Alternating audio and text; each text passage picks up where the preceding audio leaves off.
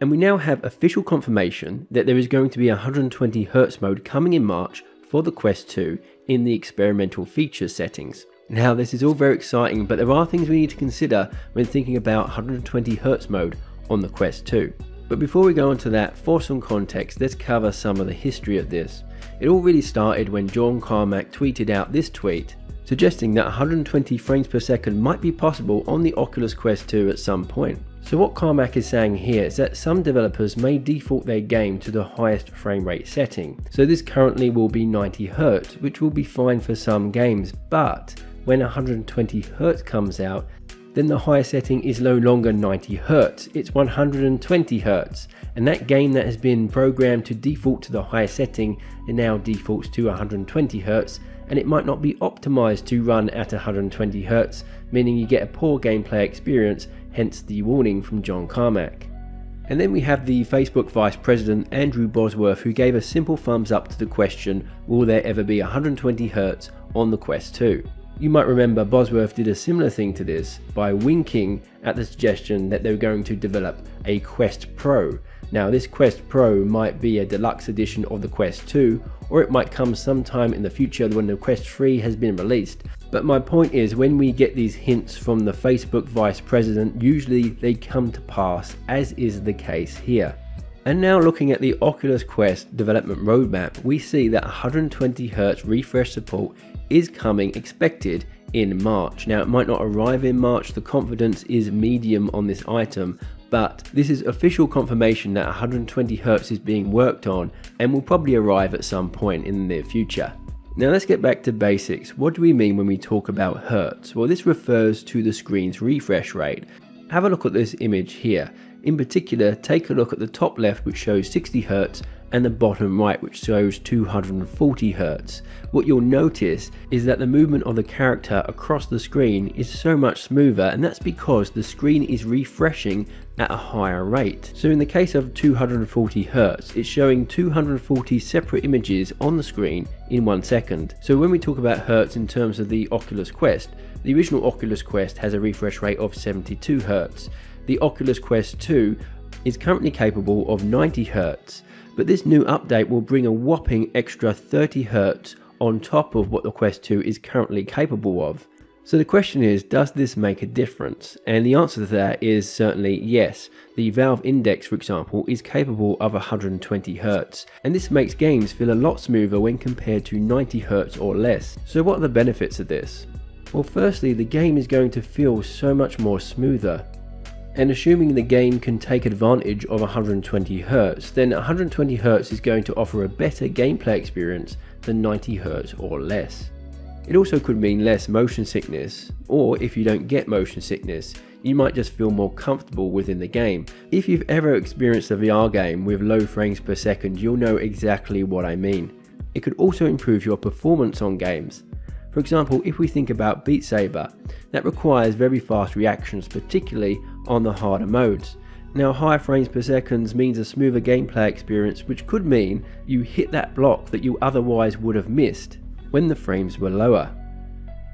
Now, you should be getting very excited about this update, but I'm going to curb your enthusiasm just a little and give some of the negatives when it comes to 120Hz.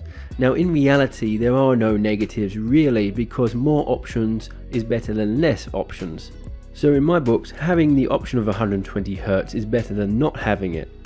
But like with any improvements, there is usually a cost, and so here are some things to keep in mind when talking about 120Hz on the Quest 2. In order for a game to take advantage of 120Hz, it's going to take more juice, more processing power. So to explain this, take a look at this image here. This image here represents frames per second. How many frames your Oculus Quest is computing or drawing every second. Now if we have our screen set at 120Hz, that means it refreshes 120 times every second.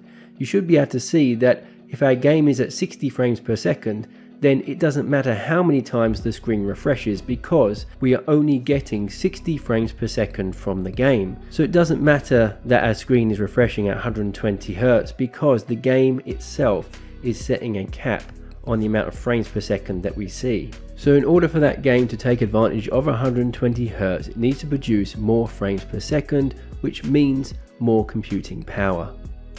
Now, as Carmack points out here, there are a lot of existing titles that won't update to 120Hz, and those that do, we might be waiting a little time before that happens. Now, developers of upcoming games might consider 120Hz, but it all depends on the type of game.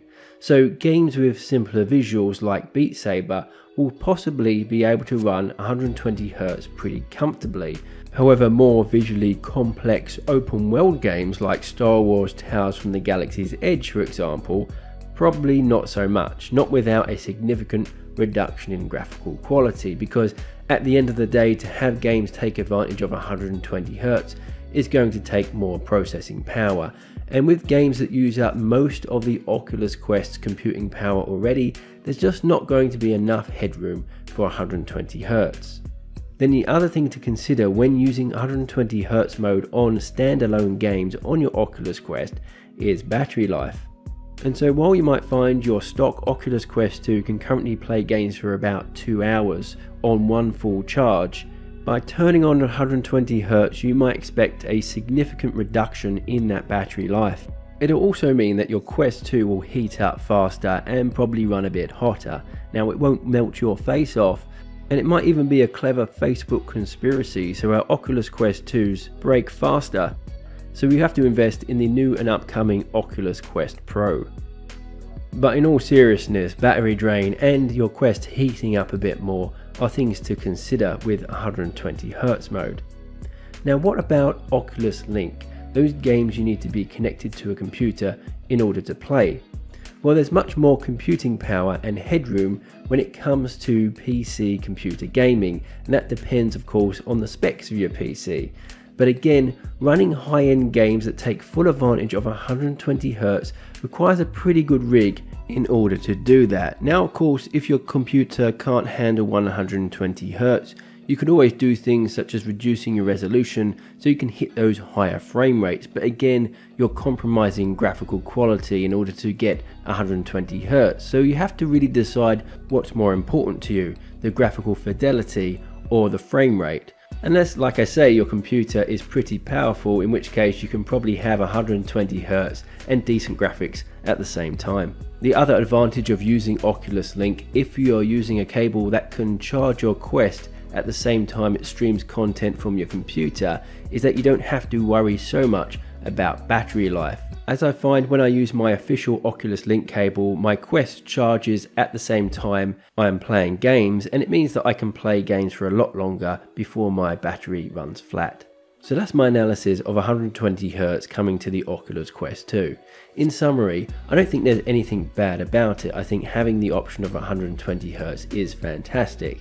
But having said that, when it comes to standalone games, 120Hz really only applies to those games that are graphically fairly basic. And while there are more opportunities to use 120Hz for Oculus Link PC VR titles, it still requires a pretty good rig in order to take full advantage of 120Hz without compromising on graphical quality. Well, that's it for this video. I really hope you've enjoyed it. If you have, remember, hit that thumbs up button, and if you think I've earned it, hit the subscribe button and the notification bell to be kept up to date with all the content coming out of this channel. As always, thank you for watching, and I'll see you in the next video.